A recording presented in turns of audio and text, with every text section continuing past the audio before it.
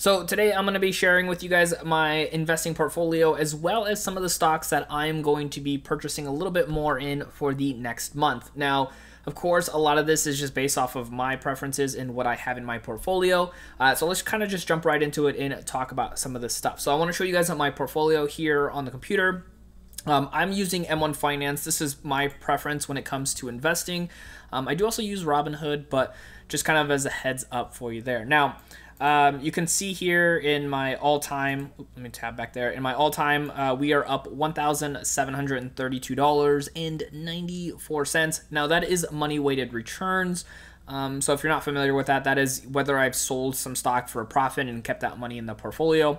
That's essentially all of it. For those who are curious about just the unrealized gains, I'm still up $1,400.32. So not too shabby. Obviously, the market has been going up quite a bit over the last couple of weeks, which honestly also makes it really tough to find stocks that I want to purchase because I'm not getting some great values. So let's kind of go over all of this together, just kind of go over everything. So my portfolio currently sits at $11,436.62. So I hit over the $10,000 mark, which was a huge one for me. I actually did videos prior in a previous channel where I was kind of showcasing my journey with investing. And this one is kind of at this price point, or at this point in my portfolio. So my next big goal is probably going to be like $25,000 in this account. This is mainly focused for dividends in the future because I want to have money being able to withdraw if I wanted to. But I am still focusing on growth stocks too, because I know people are a little worried on that front as well. So let's kind of go and take a look and see some of the companies that maybe I want to be buying into over the next couple of weeks, just because that can change just depending on how the market's moving. I think for a lot of people, it's one of those things where they feel like, well, you know, everything is going up, and a lot of companies, like especially those big tech companies, are hitting their all-time highs, which is really tough when it comes to, you know, do I want to keep buying into these companies? Do I feel like they're going to go down? It's always kind of like a point of contention for a lot of investors because they feel like maybe they're going to be wasting their money if if the market goes down. But for me, I'm always long-term, where if I believe in a company and I'm still buying into them right now, it might be for less than I was doing before just because they are at their all-time highs, but nonetheless, I might still be investing. So let's kind of go over and see how some of our top performing stocks are doing and maybe some of our worst performing stocks. So let's go ahead and click on unrealized gains. So number one, of course, is going to be Tesla. If you guys have Tesla in your portfolio, let me know in the comments down below. So I'm up 52%. I've also had Tesla in my Robinhood account as well. So this one, my cost basis is definitely or not my cost basis, sorry, my average price is a lot higher in this one versus Robinhood, but that is mainly because I had Tesla out of M1 Finance and I ended up putting them back in. Now, you can see here I'm up $228 total, but as far as percentage, it is for sure my highest percentage. After that, we got Apple up $290, which is 37%. Both of these companies are going to be splitting their stock or have already split their stock, depending on when you're watching this. So that's always great news in the sense that it does kind of help increase the stock prices, not necessarily does anything more to my shares, except for just getting me, you know, extra amount of shares and then lowering the stock price. So those are doing over there. So what I also like to do is see, you know, what are some of my worst performing stocks as of right now. And currently it's going to be NRZ down about 5% or 5.4% at 1777. This has kind of jumped back and forth between being in the positive and the negative. And then we have AT&T down 2%, which is $12.35. So these two are currently my worst performers. But they are dividend focused as well too, so I'm not too worried about that. And on that front, usually what I'll do is if I come in here and look at what is, you know, maybe down for a little bit, I'll kind of consider those options as far as putting a little extra towards them. I did that with Lockheed Martin a couple months ago when they were actually down in my portfolio for quite some time. So I was starting to buy into them a little bit more here and there. Their price stock is really high, so I was putting in $20 versus like $1 or $2 here and there. So it was significantly more, but because of the stock price, it doesn't feel like, you know, I'm buying a lot of it. But overall, it was great because now the stock is back up, and that extra money I was putting in has, of course, helped out in the increase in value for the overall portfolio. So let's kind of go over some of the stocks that I'm interested in buying for the next little while. And again, these things can change. You know, if halfway through the month something else drops dramatically, I might kind of shift my focus. And I think that's important to note because a lot of people here on YouTube kind of talk about, you know, the stocks they're going to be buying for the next month, but there are things that can change. So keep that in mind. So I think ADP might be one of these companies that I'm going to be buying into. So I'm currently down only 1.77%. And so what I'll do is actually go into my portfolio here. I have them in my industries right over here, and you're gonna see right now I currently have $287 in this account. My average price is $142.12, and the current stock price is $139.61. So I definitely will be dollar cost averaging if I buy more into them. I have about 2.05 shares, which is not too shabby, honestly. Their dividend yield is still pretty up there as far as the ADP goes, because once their stock hopefully goes back up to where it was in their highs, that dividend yield is going to go down pretty dramatically. So I definitely am looking into this one. If I go onto seekingalpha.com, this is what I like to use to kind of gauge some information here on companies that I'm looking at buying more into. So if I go into them here, let me get all this here. So we have ADP. You could see right over here, where's their 52-week high is $182.32. So we're definitely quite a bit below. They definitely haven't recovered in the same way as a lot of the other tech companies have. You know, there's like Apple, Microsoft, and all those. They've definitely skyrocketed up as far as value, where this one is definitely kind of just staying put. Now, I still really like their books, and I believe that their dividends are going to look really good because I am, you know, still caring about dividends as well as growth. So I'm kind of twofold on that front. Their payout ratio has jumped up a little bit, of course, but their dividend yield, like I said earlier, is still looking pretty good overall.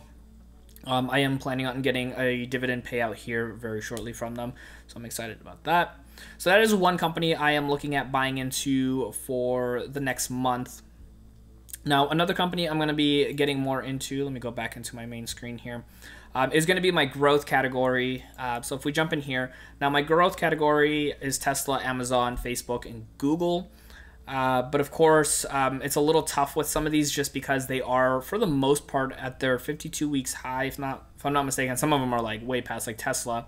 I have been buying into them while they were in the process of splitting their stock, which as of this recording, it still hasn't officially split. But you can see here, my average share price is $14.15, and the current sale price, or the current price on the stock is $2,153. So that's pretty insane. I just love Tesla in general, so I still have them. But I'm looking at probably doing a little bit more with Facebook here in the next month. Right now I have just a shy over 1 share, which I'm actually pretty happy about. My average price is $238.83, and the actual stock price right now is $303.91. Part of the reason that I'm looking to buy more into them is, you know, obviously I think they're everything that they have going on right now is still going steady. But right here you can see their market cap is $800 billion. So I think as they kind of inch closer and closer to that $1 trillion marker, that might just set them up for a little bit more of a boost. Not necessarily anything intrinsic as far as value, but just the fact that they're there, similar to when those companies are splitting their stocks. Even though nothing changes, you know, value wise, people just perceive things to be going well for that company. So I kind of see that as a positive thing. And plus, I still think Facebook is going to be around for a long time to come. So I'm definitely going to be putting in a little bit more there. I'm still up quite a bit, actually, if I go back in here. So I'm still up $65, which is not the most in the world, but I mean, for $300 total, putting in $239, I'm not too sad about that. by any stretch. Now, before I go on to the next one, if you are somebody who wants to support the channel, I'm a big fan of refinancing student loans to help you lower your interest rates and possibly save some extra money every month to either invest, pay down debt, or anything else you want to do. So if you want to support the channel, check out the link down below if you want to refinance your student loans and possibly lower your interest rates if you still got those loans hanging around. So with that being said, let's go ahead and get back into this actual stock list and see what else we're looking at purchasing. So we're going to go into our tech pie over here. And in our tech pie, we have Apple, Microsoft, and AT&T. If I go back onto M1 Finance right here, or not M1 Finance, sorry, Seeking Alpha, I'm in my portfolio that I put together here, and I wanted to show you something right over here. So they have this like 52-week range, so you can kind of see the highs and lows for every company. So you can see with AT&T, their low is 26.08. Let me actually put a little marker on there. 26.08. And then their high is 39.70, and they're well below even like the mid-range of their 52 weeks. So there's still a lot of opportunity, but my only thing is I don't know if I want to keep on investing, because if I go into AT&T, I have 20 shares currently right now at an average share price of $30.60. So I'm right on par with where the market is still. So, I mean, it would be dollar cost averaging, but not by much.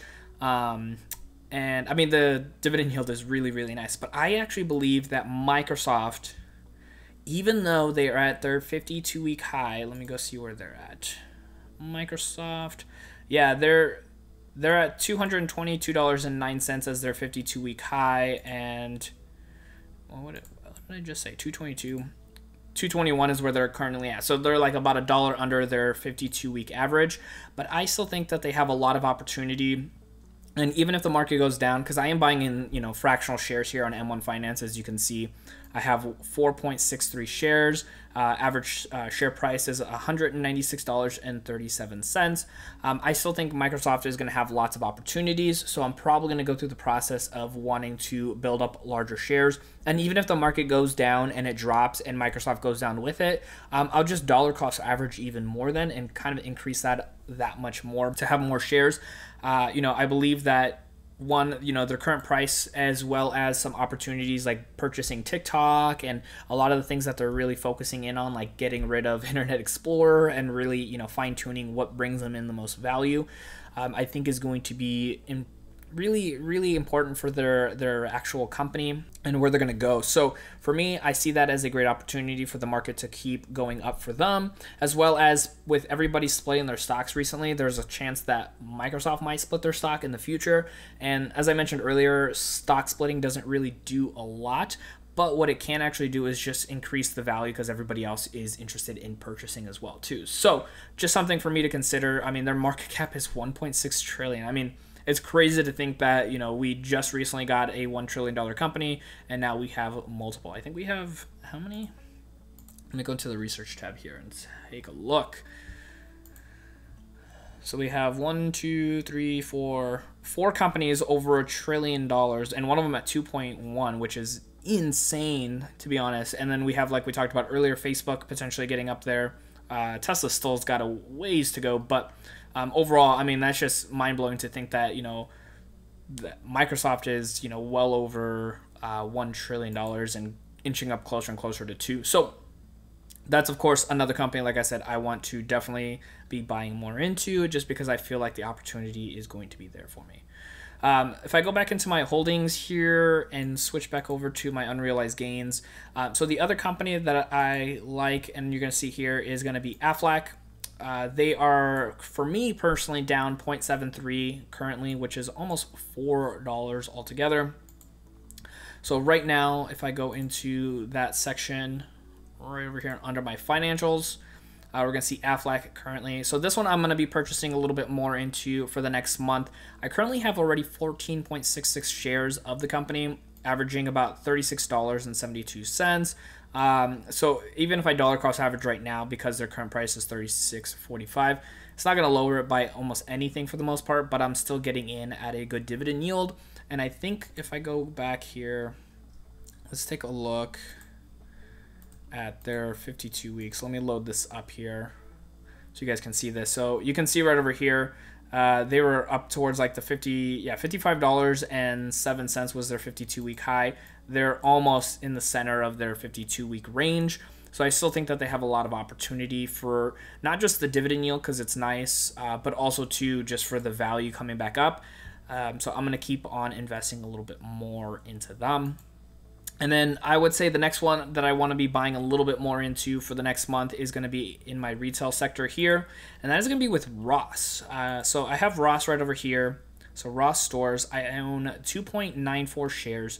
And if you don't know, by the way, M1 Finance does these fractional shares, which is why I love them. And I can also, I covered up the shares. So they do the fractional shares. They also let me do like groups like you saw here. So if you guys are interested in trying out M1 Finance, like this service that I personally use, I'll also have a link for them in the show notes down below. It does help support the channel, and I have tons of tutorials on my other channel where I go over so many different ways to utilize the app and kind of get the most bang for your buck with it. So anyways, kind of coming back to this. So with Ross, my average share price is 88.8. And then the current price is 89.86. So I'm a little bit in the positive right now. You can see $3 and, man, I'm like putting my lines everywhere. $3.37 over here. But I still think they have a lot of opportunity. I think they're just taking a big beating with everything going on in the world. But usually you can see with Ross and its history that when the market is down, usually the economy is down, I should say. Usually when the economy is down, Ross tends to still do very well because they are a low-cost retail store, so people are still interested in buying because they want to save as much money as they can. So it's a little interesting that they're still down as much as they are. I mean, I've been into Ross stores. I love shopping there. I've mentioned that before. And like the shelves are like getting empty. So part of it right now, I believe, is the fact that like they're having a hard time with like their production line, maybe as far as getting things into this, not their production line, but getting their logistics in order, maybe to get more stuff on the shelves. But overall, I still think that they're going to have some great opportunity. And I mean, you could see here, like in their 10 years, they're up 618%. Like it's ridiculous. I mean, if they continue to go back where they were before and have that same level of growth, obviously that's not indicative of how things are going to go, but if they do, I mean, it's going to be some great opportunity for me. So I am planning on putting a little bit more into Ross on my M1 Finance account, so that way I can have hopefully some really good growth. You can see there's been a couple times I was buying into them just when the market was going down, so I can get some really good valuable price points over there for purchasing them. Obviously, I'm doing in small increments, and I think that's a big point for me personally, just because for a lot of people, $11,400 might seem like a lot, and it is, but I started off with $100 in this account. Like, let me go show you. Like, look, $100 back in June of 2019, and you know, a year and a half later, I'm up at $11,000, and that's a lot to do with just being consistent and, you know, practicing what I'm showing you guys here, which is investing small amounts every single week when I can. I started with 100, and then I was doing like $10 a week, and then I started bumping up to $20 a week, and as I felt more comfortable, I went to 30, and so on and so forth. And that just helped me get to a point where, you know, you can actually start making a huge impact with the money you have because you start feeling more confident in what you're doing, and you become more educated as well. Now, I want you to keep on learning with investing and keep growing with your portfolio. So check out my next video right over here. My name is Dennis, and I will see you in that next video.